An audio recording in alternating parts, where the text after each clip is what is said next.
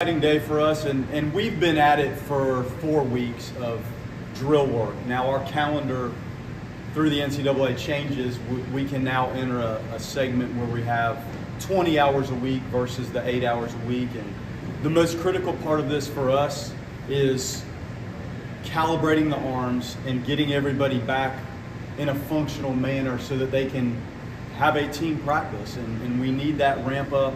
When you look at summer ball and guys were Team USA, summer ball, some guys were not playing, trying to get everybody back on the same page in terms of bodies underneath them, legs in shape, and then clearly the pitcher's arms, the most critical part of the ramp up. We wanted to make sure we were ready to get to today, and the next couple practices will prepare us to scrimmage, and then you have a chance to play 2 outside fall scrimmage games. Those are exciting days. Clearly a lot of inter-squad that goes on in the fall that's very important to the program as well. The guys are excited. Just watching the preliminary drill work, I feel like the athleticism of the team is something that has stood out to me. I think the raw speed, the ranginess of the outfield, the athleticism, very apparent. I think we've accrued some catching depth. There's always a quest to have pitching depth at every level of baseball. I think we have checked those boxes. Staying healthy on the mound is always a critical part of it, and everybody that follows baseball knows sometimes that's a difficult task to keep everybody on the pitching staff at any level, major league level, minor league level, or college, or high school for that matter. Keeping everybody healthy and able to pitch is a challenge, and that's another reason why we built in some time to get the arms up to speed so that we could practice, and then you piggyback that into scrimmages. So that's where we are. Coming off an exciting season, we need to do some things better. We need to create more pitching depth and execute better. We need to play more sound athletic defense, and we're gonna need to run the bases and bunt better.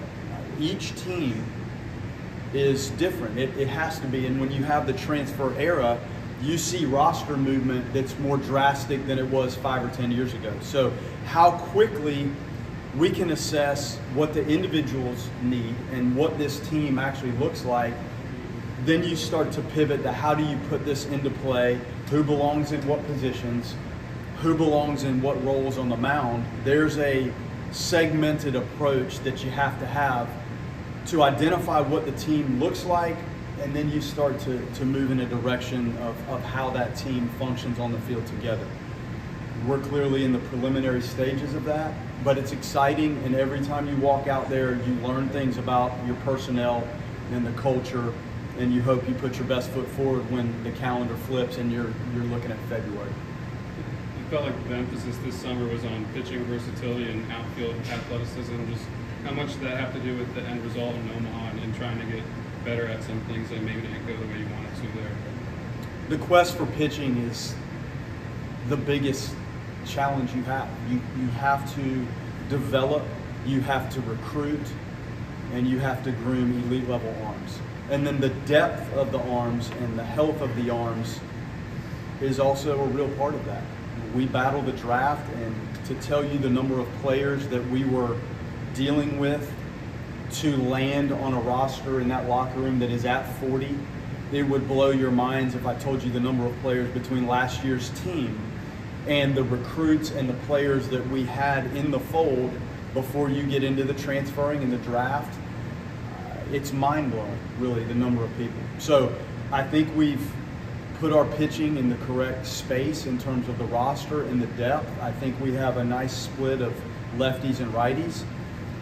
The athleticism, the outfield athleticism, the overall experience in the infield, and trying to continue to become more athletic and deeper even behind the plate.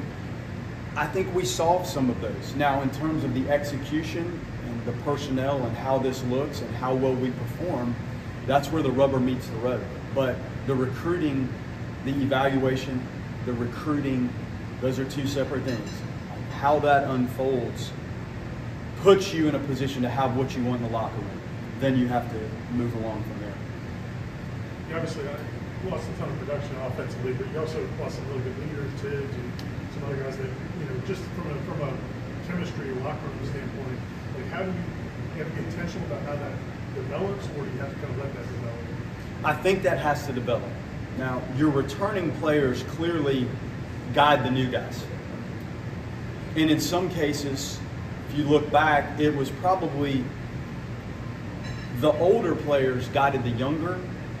That's not necessarily the case. Like in this world of athletics, sometimes being in the program for a while may not make you the oldest.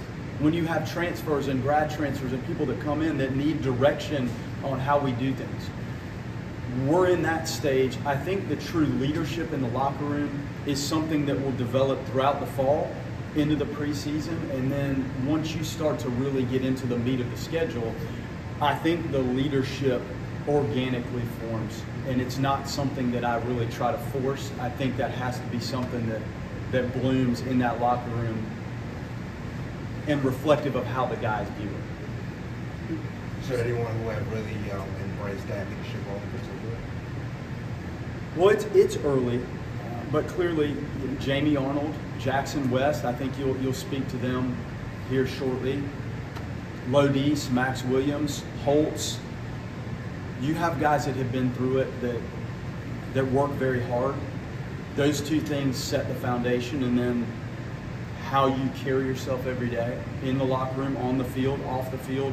Again, those things tend to work themselves from start to finish, leadership-wise, on their own.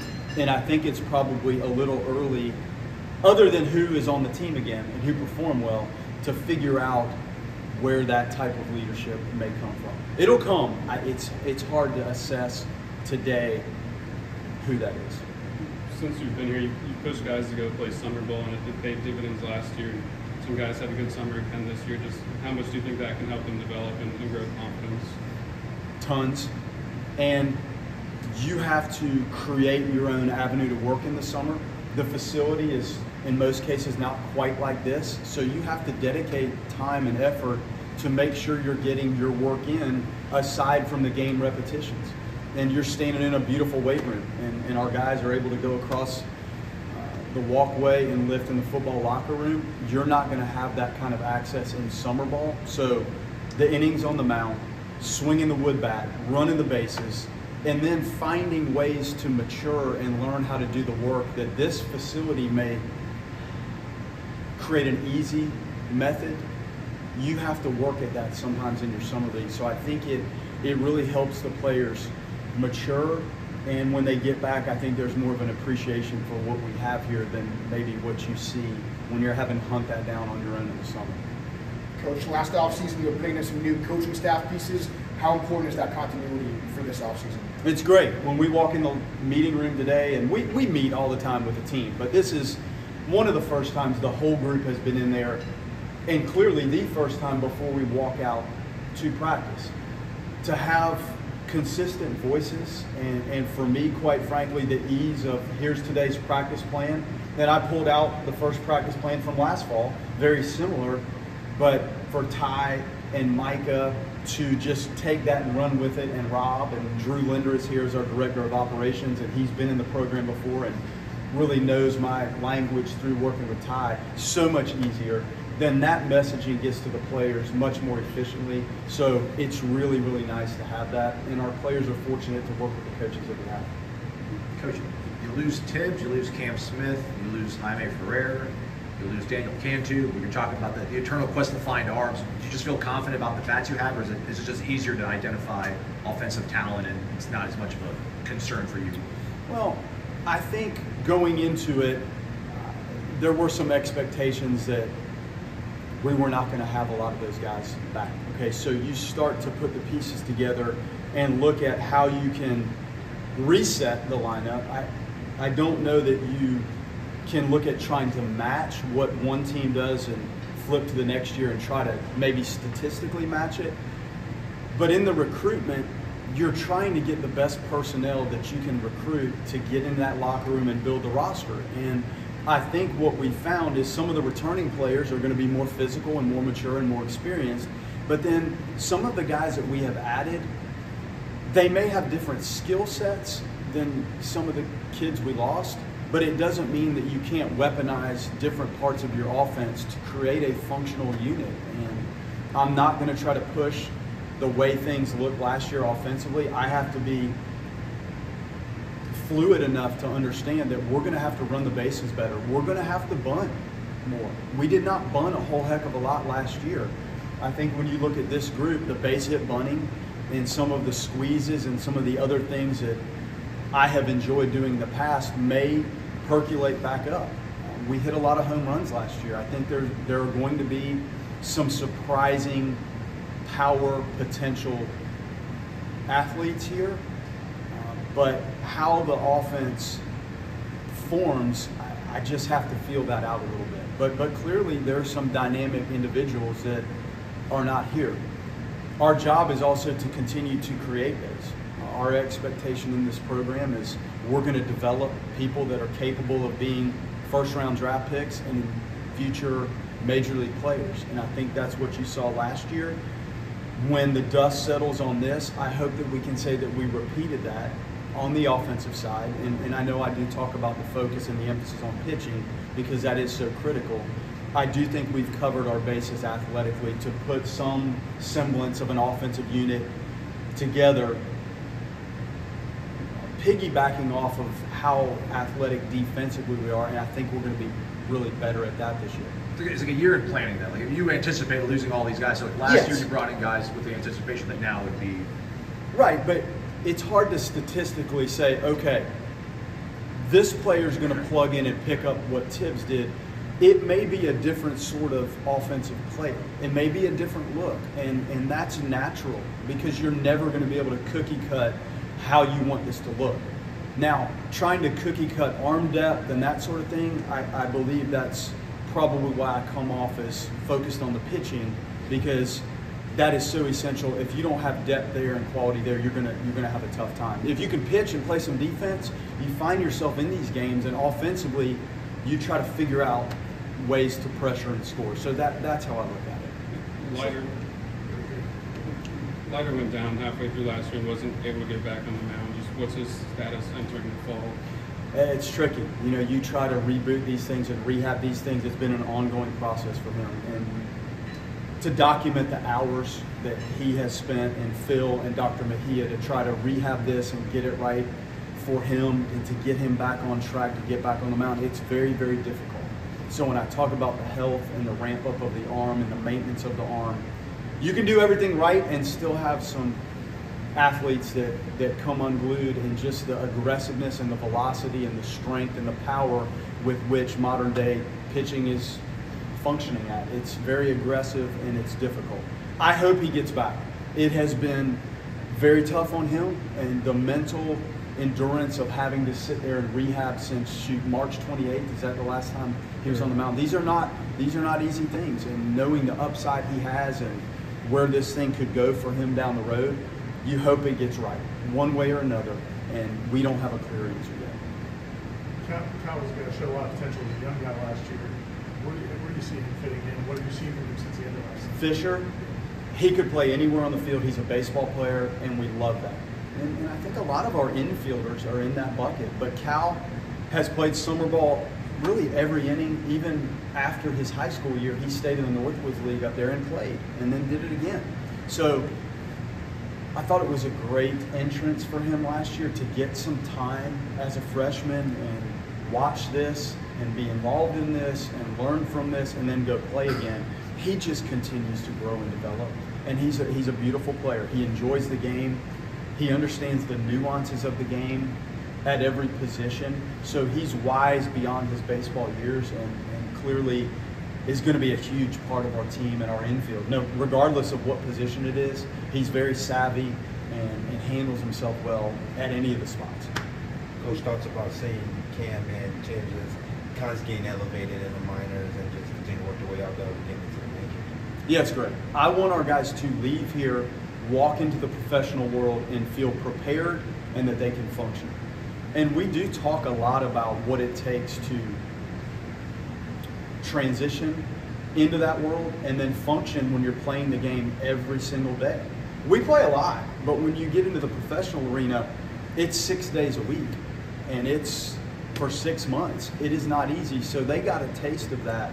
And for them to tell me, Coach, I felt like I knew exactly what to expect. I felt like I could go onto the field and function. I felt like I knew more about how to manage at bats. That's the best thing I could hear from them. And to have those guys come back, they're on the field right now, to see that they enjoy being here and this is home to them, that's refreshing. It's really one of the reasons you coach, and to have Jaime and Cam and Tibbs express the gratitude for the structure and the support that they had goes a long way for me. With a guy like Jamie that threw the amount he threw last year, and you know what you have with him, just how do you balance that build-up versus maybe just trying to protect him a little bit, or is it just trying to ramp up just like everybody else? Great questions, Brett. Well, I think he threw 5 or 6 innings with Team USA, so you have a good spring. You have a short summer with a lot of eyes on you. What is the right pathway to getting him on the mound, to let him see some hitters, but in a controlled amount? Like some of the young arms, they need to throw here, and we need to see a lot of the metrics and the video and the development. He's probably in a little different bucket because there's things we want to work on with him, but I think, again, like the summer, it's probably in a 5 or 6 inning workload. And there are guys that may throw 12, 13, 14, 15 innings this fall.